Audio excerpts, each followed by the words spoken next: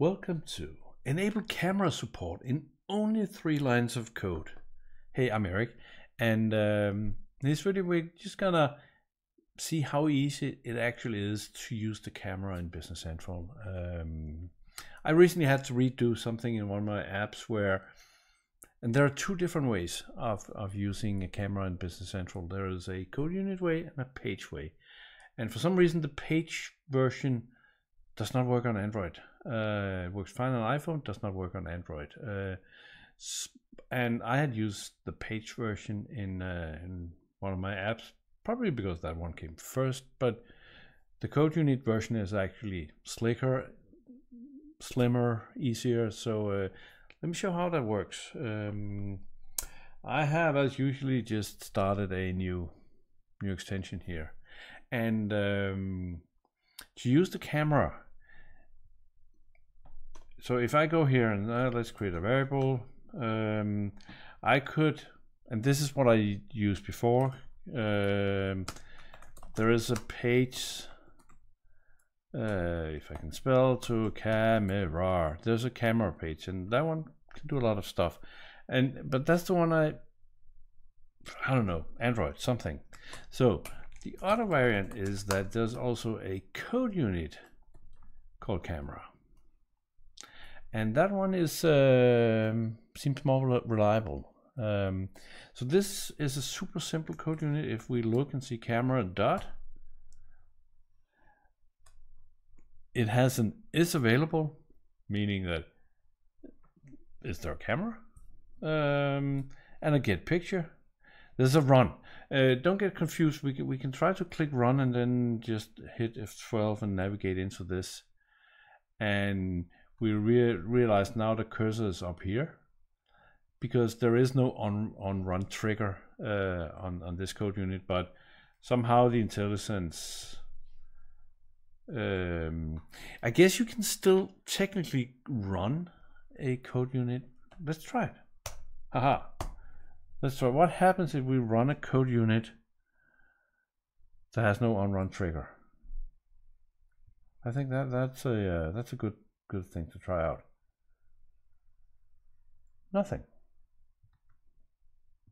So it's valid code, but it doesn't really make any sense because there is no on run trigger on this code unit. Anyway, back to the thing, what we're trying to do here. So is available. Is there a camera or not? So if camera is available, then message gray. Here we go.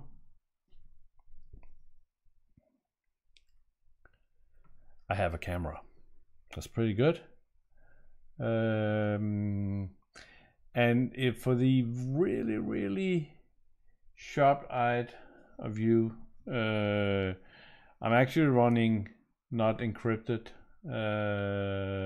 browser, but you can set up your browser so hardware is still available even though you're not running encrypted. You just have to specify what sites are allowed to do that. Anyway, we got a camera, so we can be nice here. Else message comma no camera. So now we already used half of the API here. So the other half is get picture. It takes 2 parameters, an in-stream and a text. So we can create an in-stream. So remember streams. I always say that, you guys know it, but have a drink every time I tell the stream story. That an in-stream is something you read from, and out-stream is something you write to. So the stream is connected to something, some data. If you connect an in-stream to the data, you can read the data out. If you connect an out-stream to the data, you can put data in. In, out, confusing directions. Anyway, so we need, what was the other parameter? It was picture name. So picture name as a text. So we add these two here. So we add the in-stream, then the picture name. So get picture also returns a Boolean, right? So we can say that if this happens, oh, then let's do something about this. Let's start with by finding out what's actually in picture name and see if the camera works. So I hit F5. And now you get to see how well framed my normal camera angle is. That's my microphone, and I store all monitors up top, and yeah. Oh, you can also see stuff that's normally perhaps not visible. That's a sneak peek. Like all the IBMs. There's a whole bunch of IBM computers over here. Right next to the Cray. This is a board from a Cray 1 computer. Look it up. Maybe you'll be impressed. I paid a lot of money for that. But anyway, I'll take a photo. I will surely take a photo. Here we go. That's a photo. We use that. Uploading. So here's the weird thing. So we will do this 2 times. We'll probably do no. So there is a bug in Business Central, some sort of whatever it is, that when you're running on the debugger, the on open page trigger can trigger multiple times. I have 25 videos where this is happening, at least 3 times. Anyway, we clearly get a name of the photo here, so that's nice. That was, oh, that's the 3rd time. Wow. Now I think we are, yeah, so see, that's weird. Anyway, so now we ask if it's available. We get a picture. So now the code unit itself has storage. So inside the code unit, there's the photo, and we have asked it to connect this in-stream to the data. So now we can do something simple. Let's do find direct.find last.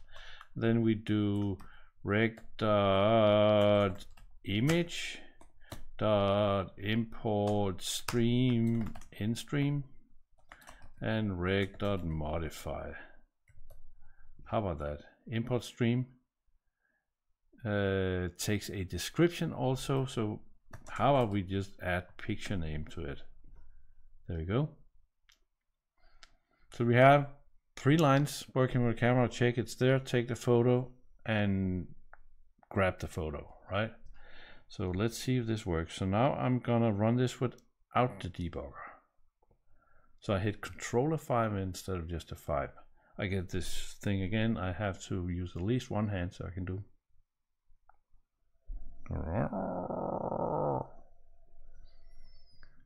That's a pretty good photo. We go use,